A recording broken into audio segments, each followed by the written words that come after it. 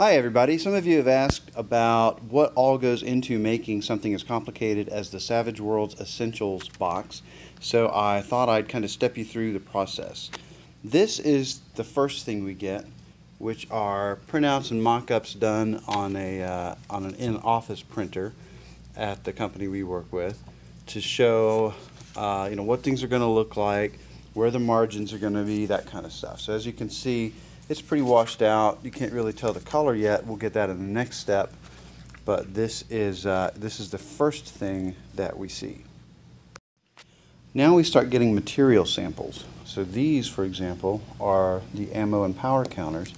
We went through several different versions to figure out what would actually be best and thick enough to work. Like this one was too thin. This one's about right. It's a little too thick. This is the one that I think we finally went with. We also did different samples for the templates. So this is just the actual, it's not plexiglass, acrylic for the samples. And we had to choose, the thickness of the millimeter there. I think we went with the 1.5. This is a sample of the book itself and what it will feel like in our hands once we get it.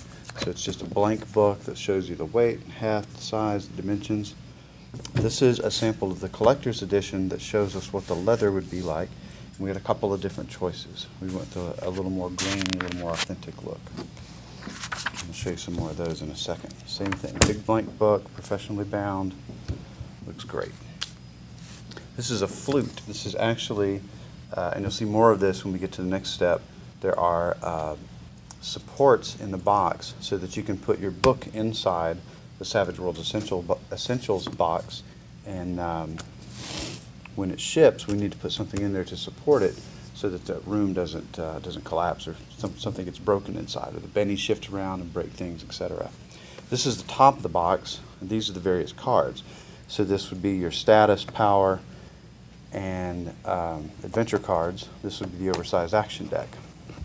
And of course we approve those too. So pull those out. And these are the very high quality cards that we use to print on. And we get those and we check them out and make sure they're what we want. We check every single one. Again, there's a flute, which is a support so that this box doesn't get crushed in shipping. And what this allows you to do is, you'll notice it's a little bit large. That's so that you can sleeve your cards if that's something you choose to do. Of course, you can also add additional ones as we print them or make them available online. So, extra cards for a new setting or something. This is actually a complicated little piece. We went through several versions of this design. So not only does it hold the cards, but it needs to be very sturdy and stand up during shipping, especially since the bennies are going to go right here. And when these ship, if this isn't strong, they can, when they shift around in UPS or FedEx or the Postal Service, this can get crushed. So we have to make sure this is all reinforced and very firm. Next up is an in-office print or mock-up of the collector's box itself.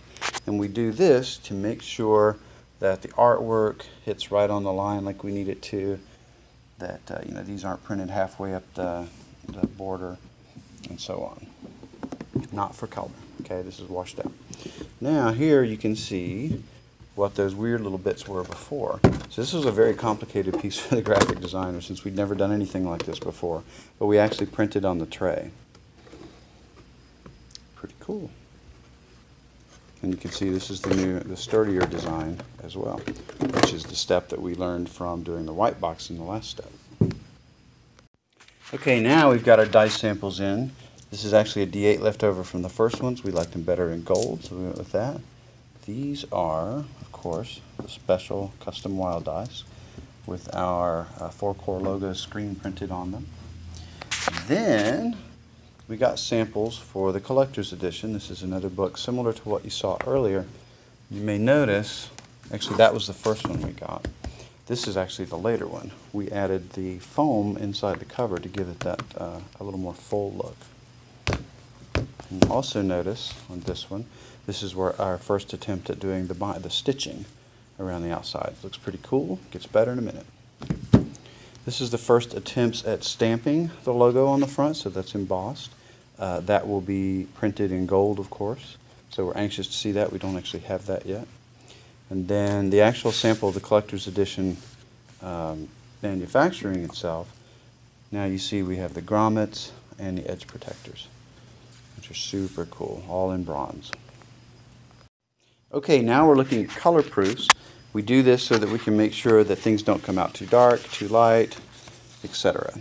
And these are done on the machines directly at the factory, so they're production level. And these are actual proofs. This is the back of the box. Look at all that amazing stuff. There's the front with that incredible artwork by Conrad.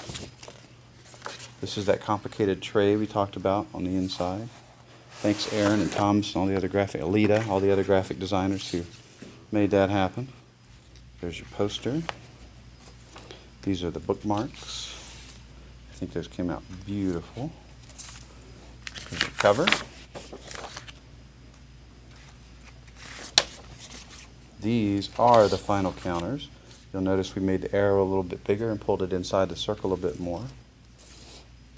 Here's the counters, power and ammo counters.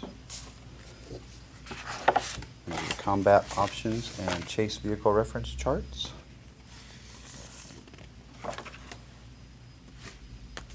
This is the Game Master screen, assembled by the incredible Cheyenne Wright, featuring all this different art from this book and others.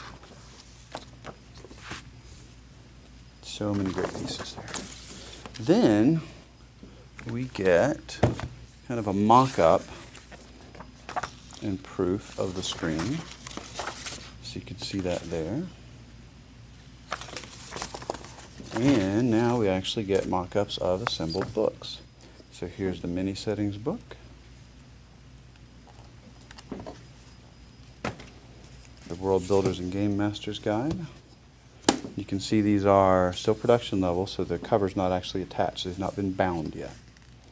But we're checking for color at this stage.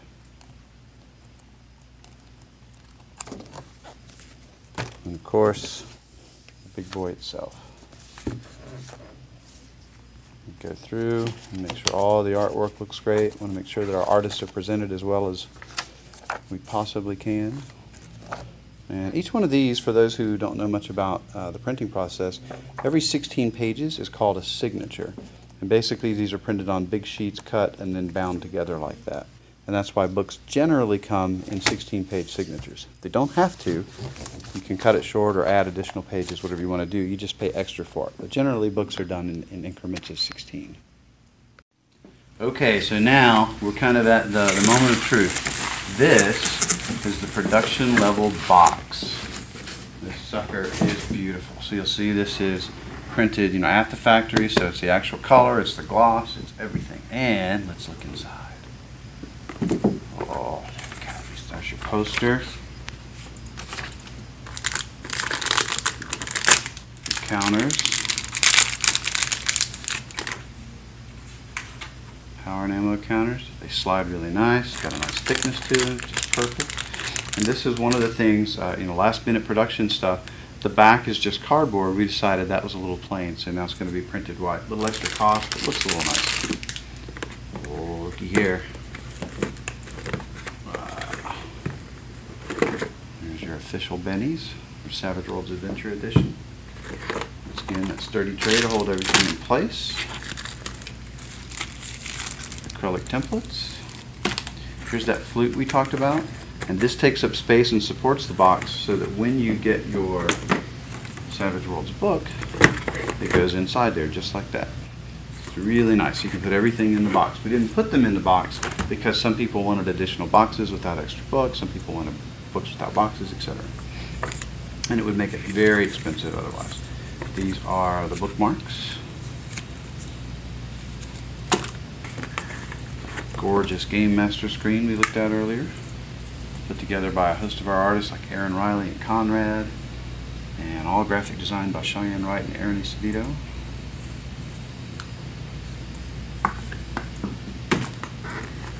The mini settings book.